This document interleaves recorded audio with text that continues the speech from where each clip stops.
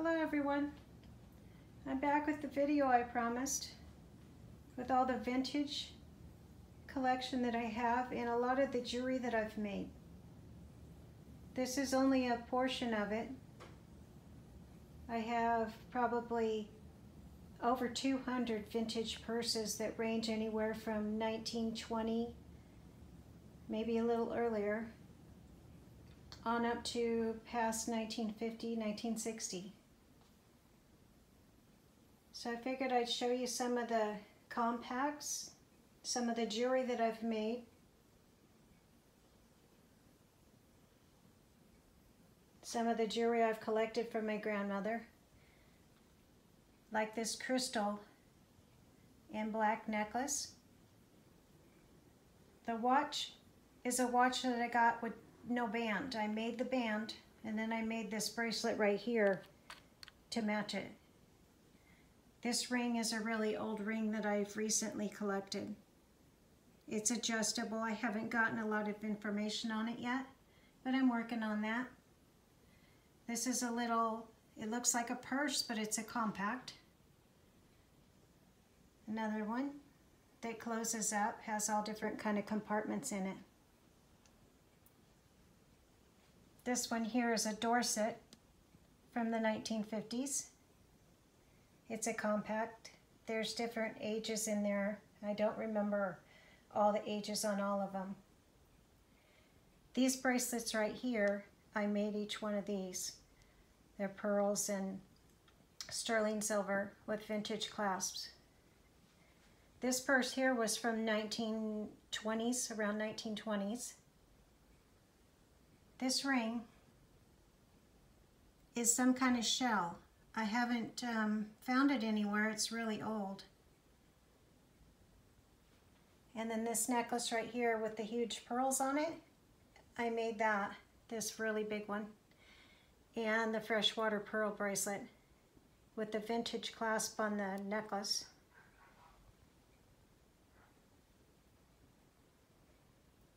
As usual, there's a lot to look at. I've collected these two rings here in this box. The one on the left here is over 100 years old. This one is from 1940. There's a buckle bracelet that's old also. One of my favorite things on the whole table is this lucite purse. It's called Pearl Lucite, and it's also from 1950s.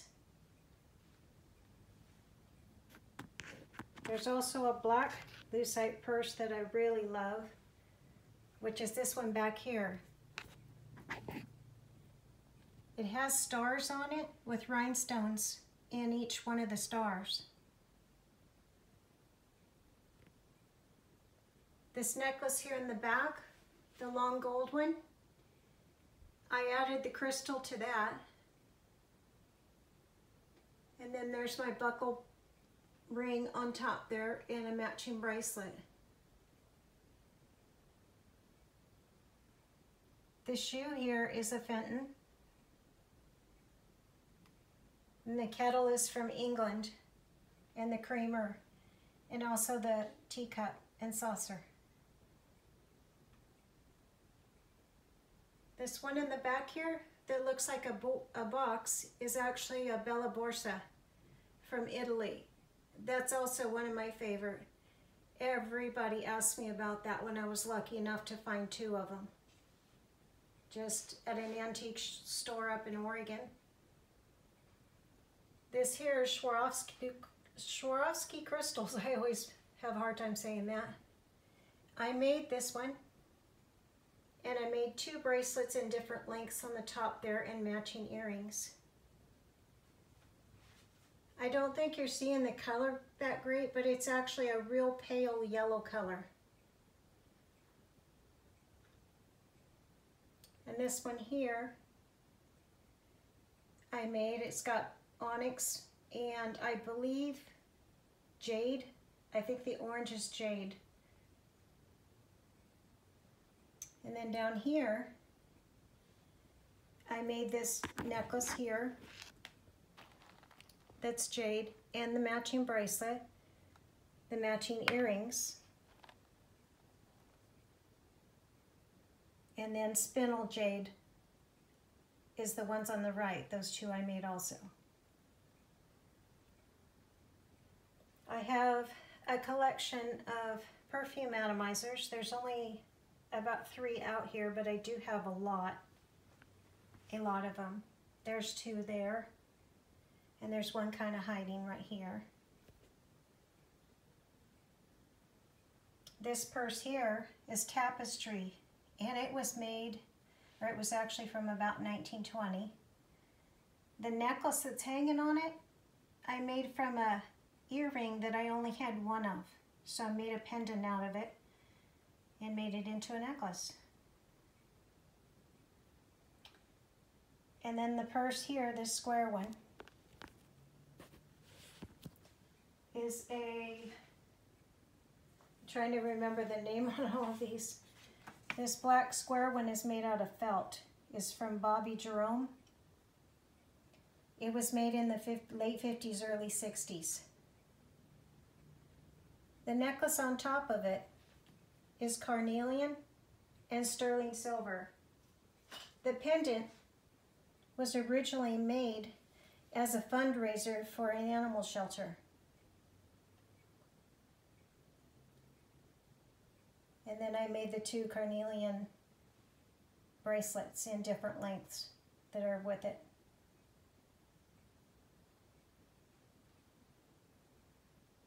The bracelet here is actually a green color. It's from a bracelet that was broken, and so I just restrung it and added a clasp to it so it wasn't stretch anymore. I'm not crazy about the stretch bracelets. The hand beaded purse is from the early 1920s. And then this little purse right here, this one with the handle, that one's from Richer by Wolberg Hildy from the 1940s. It's ivory white beaded, all hand beaded. The necklace that's on it was also a single earring that I had that I made into a necklace. It's cloisonné.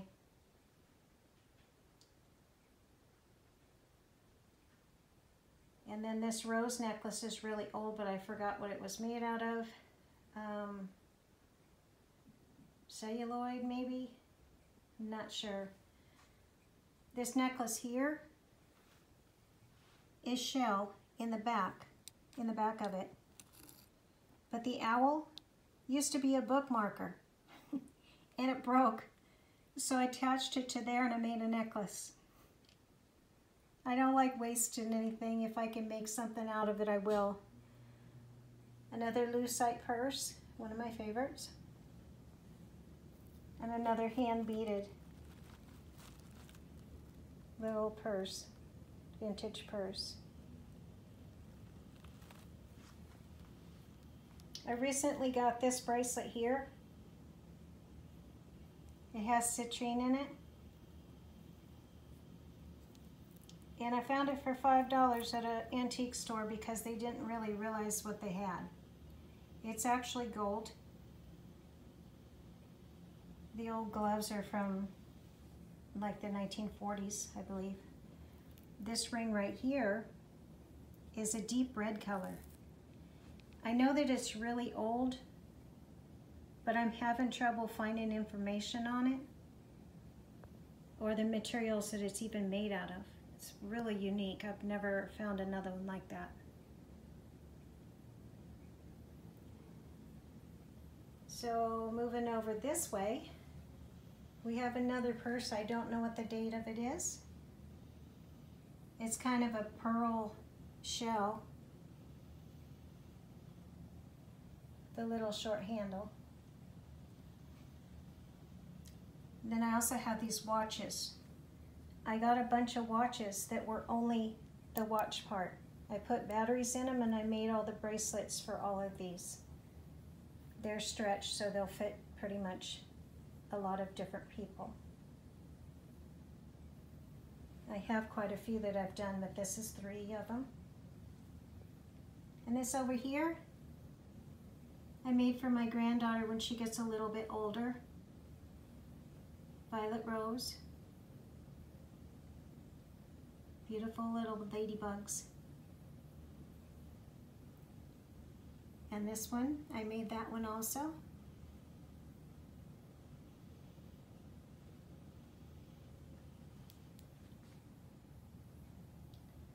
A lot of people have asked me, how do I store all my vintage purses? Because they get like dust on them and dirt and everything from just being around. Well, I came up with an idea that if I buy this mesh and I cut out mesh for each one and tie a bow around them, I can actually hang them up on my wall and I can still see them, and they're protected from all the dust. So each one of my vintage purses I've covered in things like this. It's a lot of work, but it really has saved my purses, and I can still see them. I've also been asked that if I ever use them. I do occasionally use a purse here and there, but I don't too often because I don't want to ruin them. I have so many that are my favorite. There's a black onyx necklace right here on the Bella Borsa purse that's really neat. It's long, and it has what looks like a flower. You can position it down in the middle or off to the side. It's really heavy.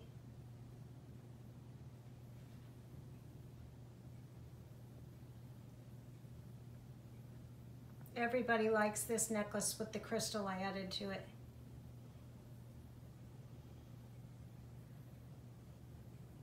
So this is a big part of my collection. I do have a lot more that I've made.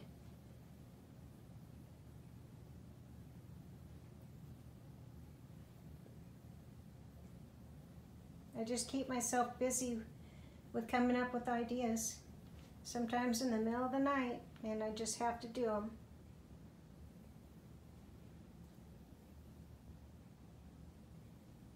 If I was asked what's my favorite thing on the table out of everything, I would have to say this black and crystal necklace that was my grandmother's. I've had this necklace since I was 11, so we're talking a lot of years.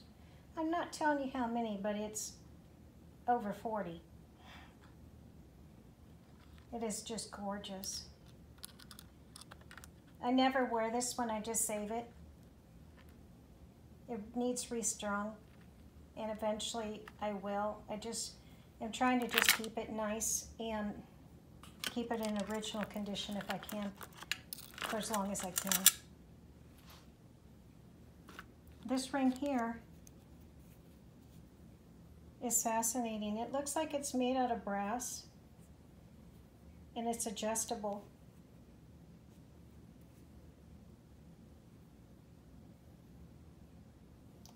It almost looks like it's some kind of soldier on it.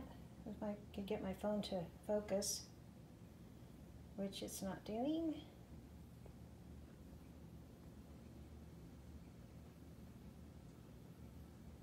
I found it for $10. And it's really, really old.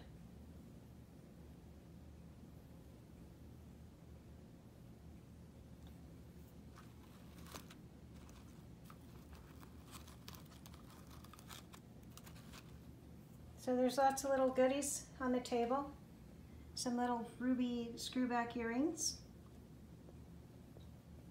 So a little vanity set. I also collect the old hankies, some of these. I have quite a few.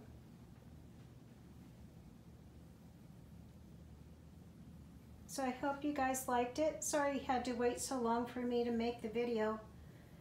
I've been so busy making the videos at the ocean and got really into it that I kind of put this off because it was so much work to do it.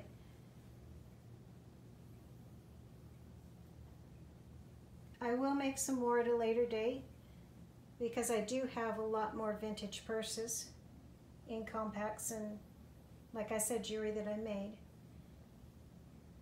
I hope you enjoyed this. If you did, like, subscribe, and comment. I like to hear you guys' comments. I'll answer.